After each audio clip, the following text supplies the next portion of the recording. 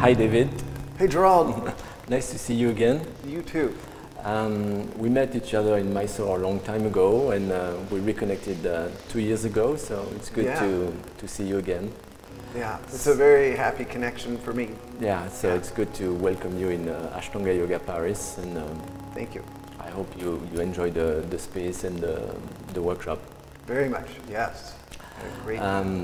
Just wanted to ask you a little bit about your practice, you know, how it has evolved over the years. So as I just said, we met a long time ago in Mysore, and obviously we were both younger and, you know, a bit different physically, let's put it that way. Yeah. So I know how my practice has changed, has evolved over the years, and I wanted to ask you, how did your practice evolve over the years? So if you can just tell us a little bit about it.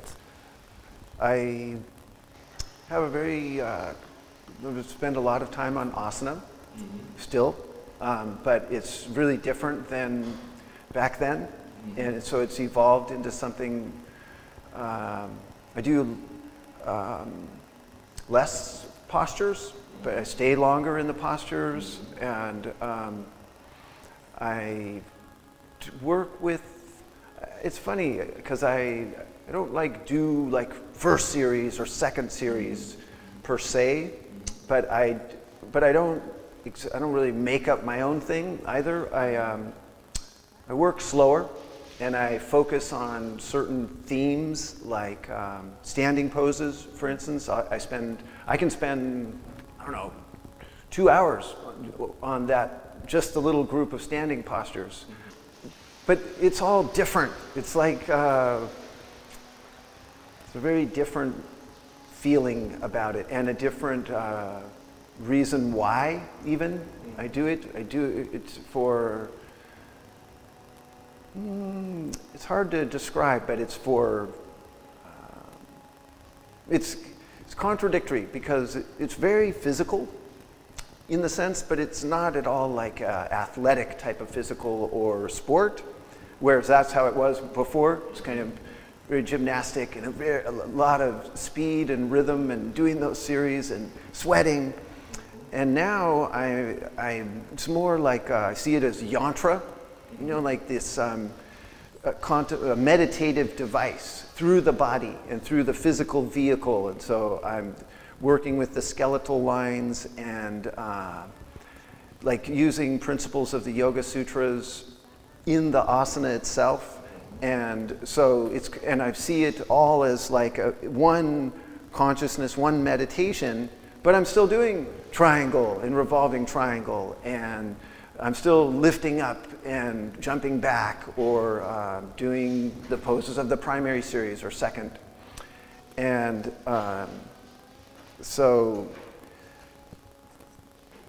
and also I see it very energetically too, like with moving prana, so generating energy and directing prana along the axis. And I feel very inspired by that Ashtanga kind of gives you the tools to do what's in the Hatha Yoga Pradipika. So I follow that. There's a called the language of yoga, energy language about the nadis and the bandhas and the mudras and these things. And so I'm working with that, with more like Hatha yoga, with taking that out of the Ashtanga or extracting it. And so then it makes more emphasis on the inversions too. So I spend a lot of time working with shoulder stand and variations and headstand. And then I also do pretty in-depth pranayama practice. I work with the sequence that I learned from Garrigues, and that those two go together really well for me. Like seeing the pranic possibilities in the asana practice through the working with the pranayama. And so I still don't really have like a formal meditation practice because I'm still steeped in this Hatha yoga, and that's where I really get my inspiration and where I'm exploring. Yeah. You use props too? I use a lot of props, yeah.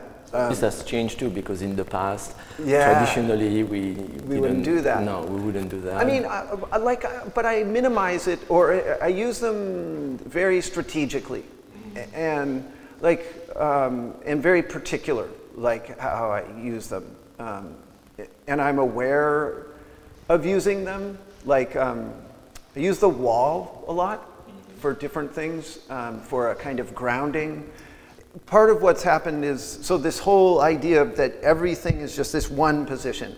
And so, like, a lot of days, I don't want to do, when I do, like, my forward bends, I don't want to go all the way down. It's like, it's hard on my body, and so, but I still want, like, the whole thing that's happening, the rooting of the legs and the lengthening of the spine. And so I'll take, I use the Mysore carpets, like, several of them. So the prison mat. The prison mat, exactly. The prison mat. Right. Instead of a block. So I like the material better, but it's also like kind of, it's a little closer to Ashtanga. It's not like I'm coming in with my blocks and my strap and stuff. So, but I definitely use, and I use support for shoulder stands so that I can stay for a long time. And so I definitely use them, but very sparingly and strategically. Yeah. Yeah. I like what you said about the posture that we really need, one posture, like I listened to your talk for Friday evening workshop, yeah, and you were saying that we really need one posture, and from that posture, all the others evolve, Yeah, and yeah. that's what that's kind of what we teach too. That's kind of the main philosophy in our teaching in the studio. Like, yeah, how many postures do you need really? You don't need hundreds of posture. Basically you need one or two posture. A good standing posture, samastiti, and a good sitting posture, because basically, this is all you need, right? So if you can maybe explain a little more about that, because I found it interesting that your kind of philosophy of the practice kind of join what we teach and what we think. So if you could just... And it's just so funny. I think it's a natural evolution. So it's like, so I started studying with Pattabhi Jois in 1993. So that's a lot of years, right? And I've never really stopped. And so it's natural that, to me, it's very natural that you wouldn't want to keep, that the answer isn't more asanas and more series. It's going to, eventually you're going to go, wait a minute, and start turning back the other way. And so, because it's a perspective that you're coming to. It's a consciousness and a kind of, what are you paying attention to? That's what you're trying to shift. So you're trying to pay attention internally, trying to use your senses different, use your body differently, use your mind different, and quiet the mind from a lot of outer things. And so that is a state of mind. It's not a position. Yeah, right? It becomes more subtle. You're refining the practice. At first it's very gross, but then with the years of practice you're refining it, and you pay more attention to the little details that before were not available to you. Exactly, right? yeah. And I remember Pattabhi, Guruji, saying that, and I was really puzzled by what he said, that Ashtanga is not physical exercise, it's internal exercise. Yeah. And at first I was just, it's not physical? Because, when you do second or third series, it looks pretty physical, right? That's right. But after you understand, like you talked about prana, working the prana, working energetically in the position and so on, yes, I very much agree with that. But at first, this is not accessible to the person who starts. It takes years and years of practice before refining it and seeing the more subtle aspect of the practice, right? Yeah. Yeah, and it's also I feel that the variety in the asanas is it's a very much energy raising thing. It's like a kundalini, and in a way, then, as a beginner, we're very wasteful with our energy. And so this whole idea of mudra, of sealing in energy, see, you learn how to do that. And so you learn how to contain that life force, so it's not so hard to raise it. And so and then that idea of stillness, right, that like movement and activity becomes undesirable. Whereas before you needed it to actually focus and concentrate, then it turns around and becomes a distraction, actually. It becomes like counterproductive. And so because you've raised the energy, and so you can get more subtle and just be in one position. And I also, for me, there's a literal aspect to it, because we say it kind of poetically, or you hear it, that, oh, there's one universal asana. But I'm saying that it's actually a physical thing.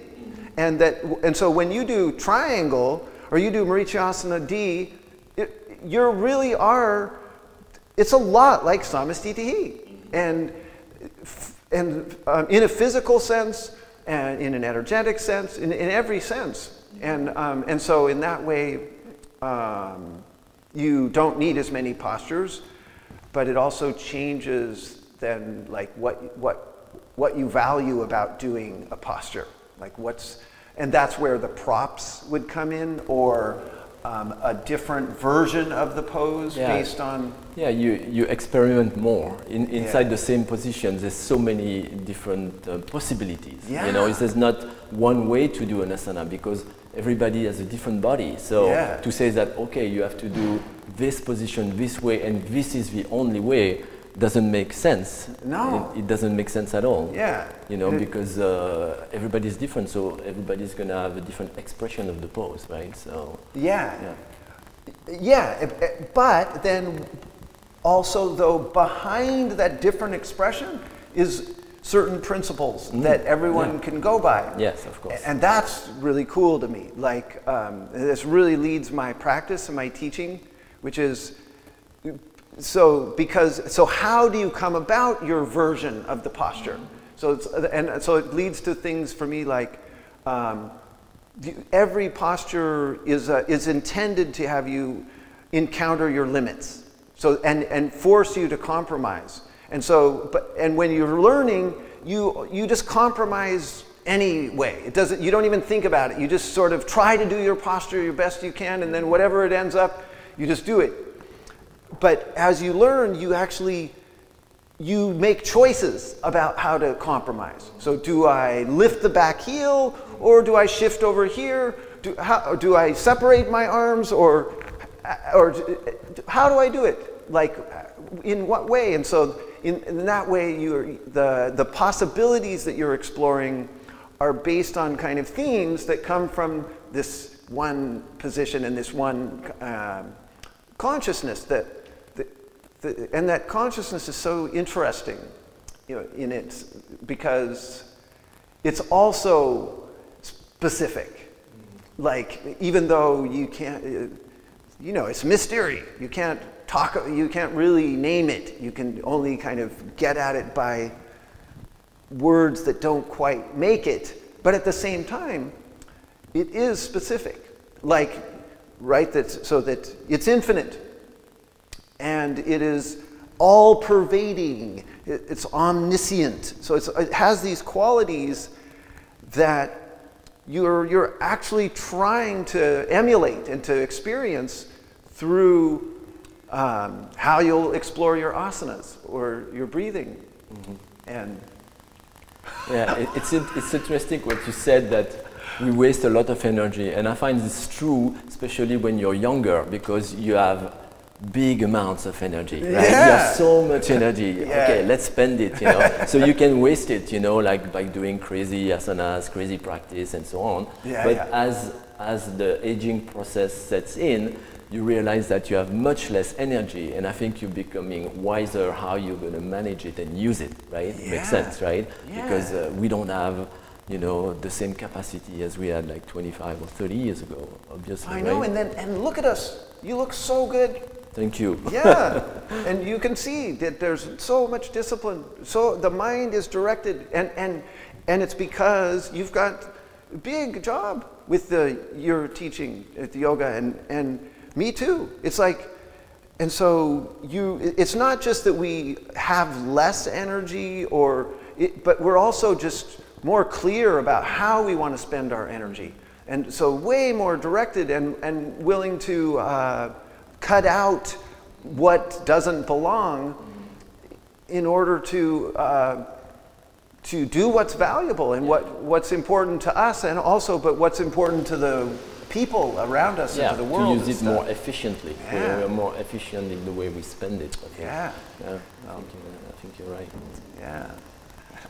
So do you do like pranayama outside of the practice itself? Do you have a pranayama practice? You said you learned from Guruji. Mm-hmm. Yeah, and I definitely have really explored it on my own, and I do a lot of pranayama, and I am pretty free with. I do the Ashtanga sequence, but I'm also pretty free with it. Like I've added this dimension of I use this certain type of music that's very abstract in a way. It's not like songs.